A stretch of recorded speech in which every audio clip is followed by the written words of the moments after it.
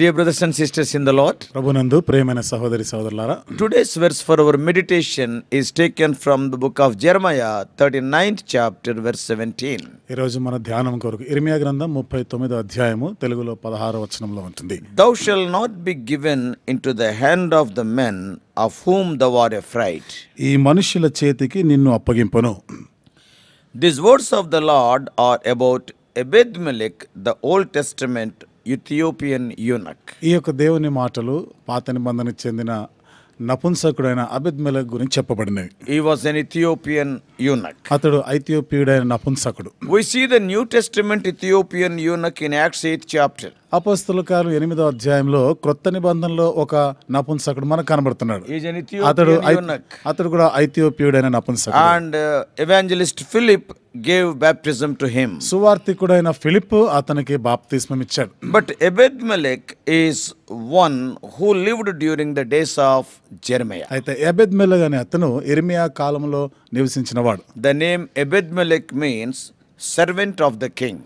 అబెద్మెలెక్ అనే పేరుకి అర్థము రాజు యొక్క సేవకుడు. We know that he was an Ethiopian. అతడు ఐథియోపియుడు అన్న సంగతి మనకు తెలుసు. And as his name implies, he was a servant of the king. ఆయన పేరు తగినట్టుగానే ఆయన ఒక రాజుకి సేవకుడుగా ఉంటున్నాడు. He risked his own life to save the life of Jeremiah when Jeremiah was put in the dungeon by the princes of the land. ఇర్మియానే ఆ దేశపు రాజుల అధిపతులు గోతిలో పడవేసినప్పుడు అతన్ని విడిపించడానికి, అతని మరణం నుండి తప్పించడానికి ఈ అబెద్మెలెక్ తన ప్రాణమైనా గానీ లెక్క చేయలేదు. But now the Babylonians have taken the city. అయితే ఇప్పుడు ఈ బబులోను వారు ఆ పట్టణాన్ని స్వాధీనం చేసుకున్నారు. And now Ebed-melech is fearful for his life. ఇప్పుడు అబెద్మెలెక్ తన ప్రాణం గురించిన భయం ఉండినది. However, the word of God is sent to him from Jeremiah. ఏదేమైనా ఇర్మియా వద్ద నుండి యెహోవా వాక్కు అతని యొద్దకు వచ్చింది. In that word the Lord promised him deliverance. ఆ మాటలో దేవుడు చేసిన వాగ్దానం ఏమిటిదంటే విడుదల. The Lord says, దేవుడు చెప్తున్నమాట, he will not be slain with the sword.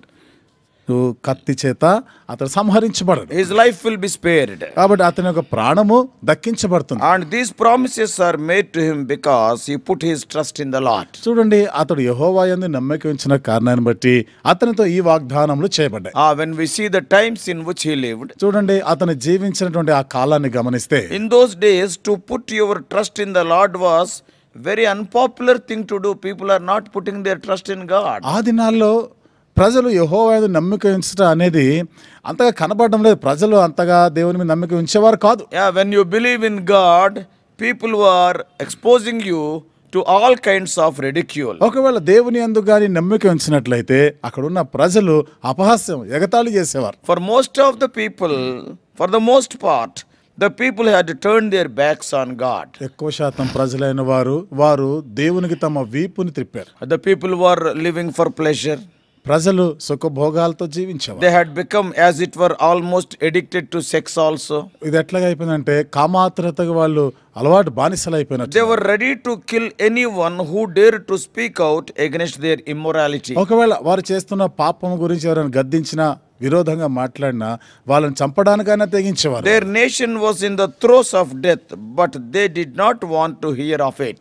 ఆ దేశం అయితే మరణాంచులాగా ఉంది, కానీ ఎవరు చెప్పినా గారు వినే స్థితిలో వాళ్ళు లేరు. They were plunging into their destruction, but did not want to turn from their evil to save the nation. నాశనం వైపుగా వెళ్ళిపోతున్నారే, కానీ వారు ఆ ప్రజలు దేవుని వైపు మరలడానికి, చెడుని విడిచిపెట్టడానికి ఇష్టపడలేదు. Even the priesthood was corrupt.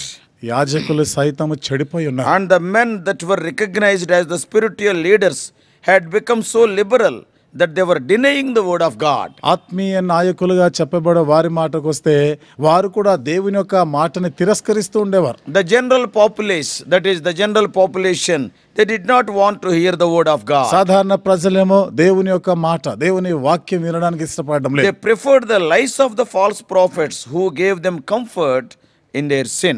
అబద్ధపు ప్రవక్తల మాటలు నమ్మడానికి, ఎందుకంటే వారు అబద్ధపు బూటకపు సుఖ విలాసాలు ఇస్తామని వాటిని నమ్ముతున్నారు వాళ్ళు. God was warning them that they would face his judgment for their sin. దేవుడేమో వారు చేసిన పాపానికి తీర్పు ఎదుర్కొంటారని హెచ్చరిక చేస్తూనే ఉన్నాడు. They did not want to hear that or believe that. ఆ మాటలు వినడానికైనా నమ్మిక ఉంచడానికైనా వాళ్ళు ఇష్టపడలేదు. Jeremiah had been warning them for 40 years of the coming judgment of God. ఇర్మియా రాబోయే దేవుని ఆ ఉగ్రత, దేవుని యొక్క తీర్పును గురించి 40 సంవత్సరాలుగా వారు ప్రకటన చేస్తూనే ఉన్నారు. They were saying, వాళ్ళు అంటున్నారు, oh, we have heard that all throughout our lives. ఈ అన్ని మా జీవిత కాలం అంతా వింటానే They were ఉన్నాం. telling the prophet to shut up. ప్రవక్తని నువ్వు నోరు మూసుకో అంటున్నారు. They were tired of hearing his same old line. ఎప్పుడు చెప్పే ఆ మాటలే చెప్తున్నాడని వాళ్ళు మేము అలసిపోయి ఉన్నాం, ఈ మాటలు విని విసిగిపోయామంటున్నారు. The people were scoffing the promises of God. దేవుని యొక్క వాగ్దానాల విషయంలో ప్రజలు ఎగతాళి చేస్తున్నట్టున్నారు. If we think the conditions are very similar to those we see in this world today. ఒకవేళ జాగ్రత్తగా గమనిస్తే ఇప్పుడు ప్రస్తుతం ఉన్న ఈ లోకంలో, ఈ ప్రపంచంలో ఆనాడు ఉన్నటువంటి పరిస్థితులే మనం చూస్తున్నాం. Today when we see the people are desiring to separate God from their day-to-day living, from their national life. ప్రజలను మనం చూస్తూ ఉంటే మనం గమనించవచ్చు, దినదినము కూడా వారు దేవుని నుండి దూరం అయిపోయి దేవునికి దూరం అయిపోవాలనే ఆలోచనలో. Oh, the nations are given over to pleasure and immorality. దేశ ప్రజల మాటకు వస్తే వారు సుఖభోగాలు, పాపానికే వారు ఎక్కువ ప్రాధాన్యత ఇస్తున్నారు. And today when we see people are after satisfying their sensual desires. ఇది మనం చూస్తే ప్రజలు కామాత్రతకి లోబడిపోతున్నారు. Judicial systems are corrupted to the core. మరి న్యాయపరమైనటువంటి విషయాల మాటకు వస్తే అంతయి కూడా మరి చెడిపోయిన అవినీతినే చూస్తున్నారు. The world is desiring to silence the voice of the true prophets of God. లోకము నిజమైనటువంటి దేవుని ప్రవక్తల నోరు మూయడానికి They ప్రయత్నిస్తున్నారు. wanted to be soothing their lives with the lies of the false prophets. ఈ అబద్ధపు ప్రవక్తలు చెప్పే ఆ మాటలు వీళ్ళకి నచ్చిన మాటలే ఇష్టపడుతున్నారు. People are scoffing at the promises of the coming again of Jesus Christ and the coming judgment upon the nations. యేసుక్రీస్తు రాకడ గురించి, ఆ దేశం మీదకి రాబోయేటువంటి శిక్షణ గురించి ప్రజలు ఆ మాటలు వింటున్నప్పుడు తీర్పు వస్తదని చెప్తున్నా గానీ ఎగతాళి అపహాస్యం చేస్తున్నారు. Yeah, today the condition is like that. ఈ రోజు కూడా పరిస్థితి అట్లాగే In ఉంది. such an environment, ఇలాంటి పరిస్థితుల్లో it is hard to put trust in the Lord. యెహోవా యందు నమ్మిక ఉంచడం అనేది చాలా We కష్టమైంది. read in the New Testament. మనం క్రొత్త నిబంధనలో చదివితే That's why God has not chosen many of the wise or noble to follow him. అందుకనే దేవుడు ఈ లోకంలో ఉన్న అనేకులు జ్ఞానులైన వారిని గాని తెలివైన వారిని ఆయన వెంబడించడానికి అలాంటి వారిని ఎన్నుకోలేదు ఆయన. Not many of the college professors or scientists, not many of the politicians or those of the upper crust in society. మరి కాలేజీ ప్రొఫెసర్స్ గాని, శాస్త్రవేత్తలు గాని, సమాజంలో పేరుగాంచిన వారు ఇలాంటి వారిని ఎన్నుకోలేదు దేవుడు. But God has chosen the foolish things of the world to confound the wise. అయితే దేవుడు మరి జ్ఞానులను సిగ్గుపరచడానికి లోకంలో ఉండే వెర్రి వారిని దేవుడు ఏర్పరచుకున్నాడు. Ebed-melech was just a black slave.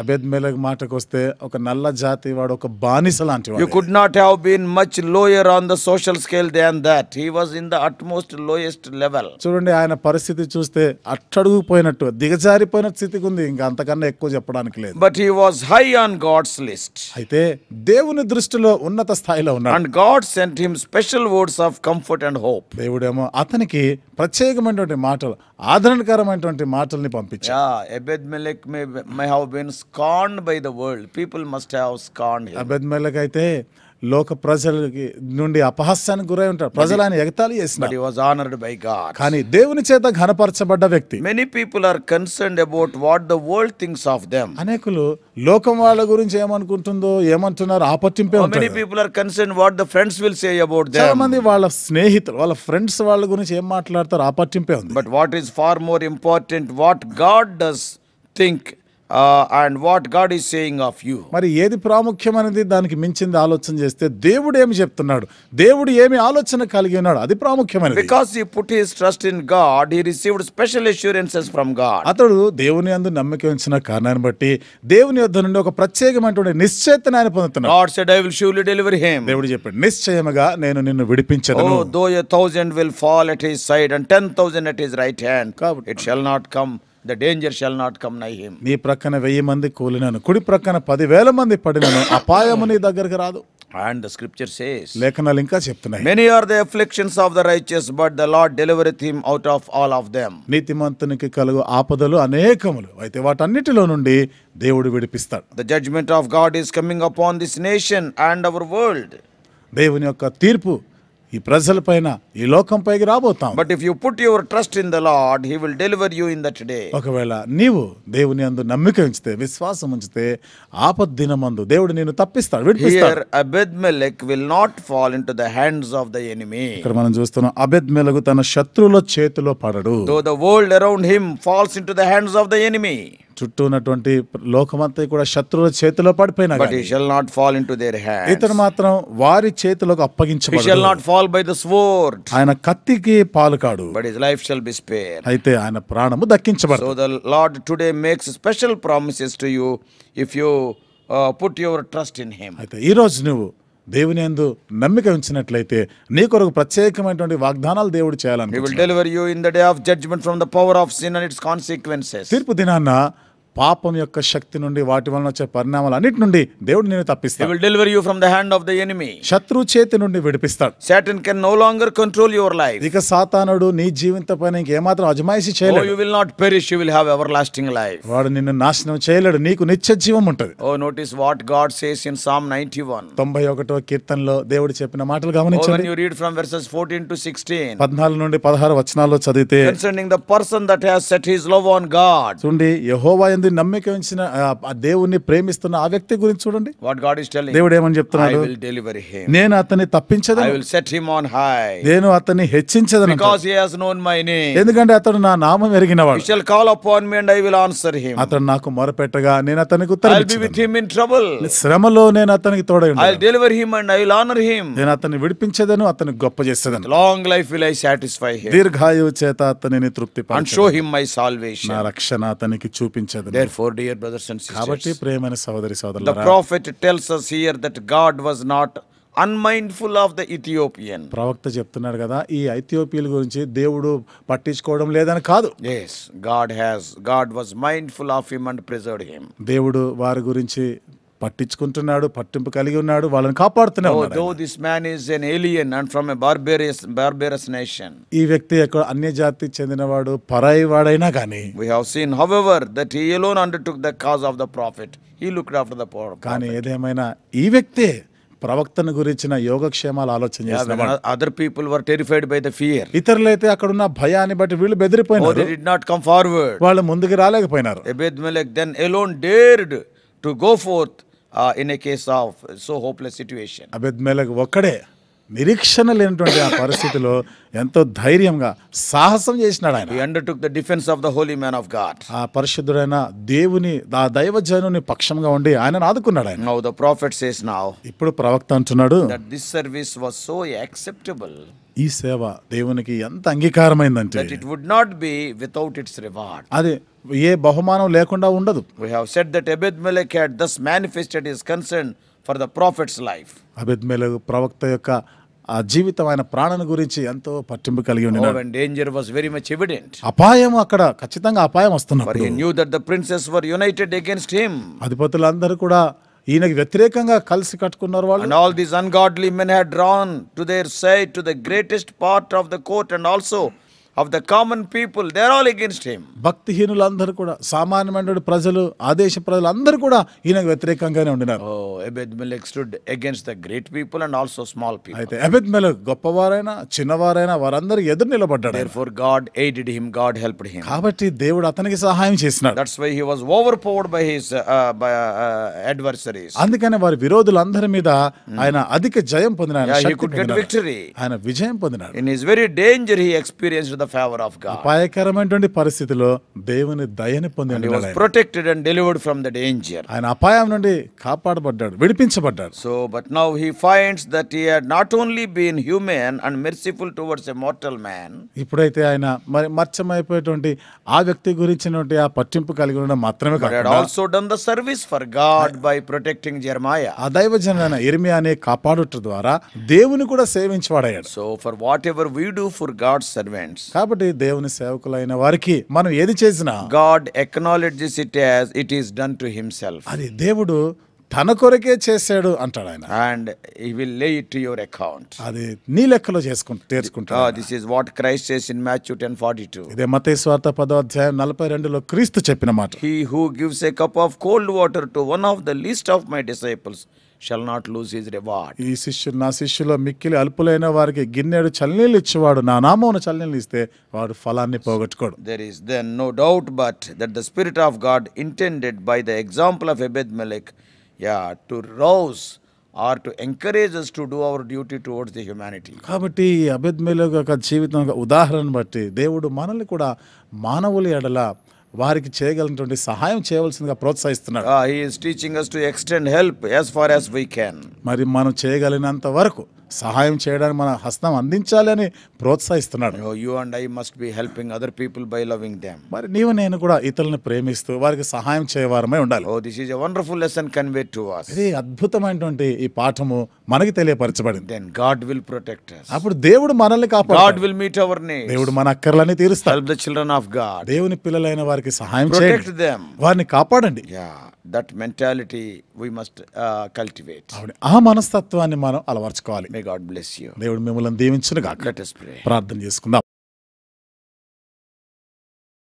Loving Heavenly Father, ప్రేమగల మా పరలోకపు తండ్రి, how gracious God, కృపగల మా దేవా, Lord, we thank thee for the people like Ebed-Melech. అబెద్మెలెకు లాంటి ప్రజలను బట్టి నీకు వందనాలు చెల్లిస్తున్నాం. He is not a great man. దేవా అతడేం గొప్పవాడేమి He is a కాదు. black slave. ప్రభు అతడు నల్ల జాతి వాడు, He is బానిస. from a barbarous nation. ప్రభు అన్య జాతికి చెందినవాడు. But అయితే the work what he has done is commended by thee. తాను చేసినటువంటి ఆ పని దేవా మీ చేత అతడు మెప్పు పొందాడు. When everybody was against Jeremiah, the great man of God. అందరూ ఇర్మియాకి విరోధులైనప్పుడు ఈ వ్యక్తి ఈ దైవజను విరోధులుగా ఉన్నప్పుడు, Oh Lord, he wanted to protect the man of God. అతనైతే ఈ దైవజనుని కాపాడాలనుకున్నాడు. And thou hast rewarded him. దేవా దానికి నీవు ప్రతిఫలం ఇచ్చావు. We also దేవా మేము కూడా help us to see those people, especially the people of the house of faith who are in need. మరి విశ్వాస గృహానికి చెందిన వారు అక్కర్లో ఉన్న వారి విషయంలో మేము పట్టింపు కలిగి ఉండడానికి సహాయం చేయి. Help us to love other people. దేవా ఇతరులని ప్రేమించటకు Meet their సహాయం చేయి. needs. దేవా వారి అక్కర్లు తీర్చండి. Thus we will be rewarded by you. ఆ విధంగా మీ చేత మేము బహుమానం పొందువారం Speak అవుతున్నాం. to us more.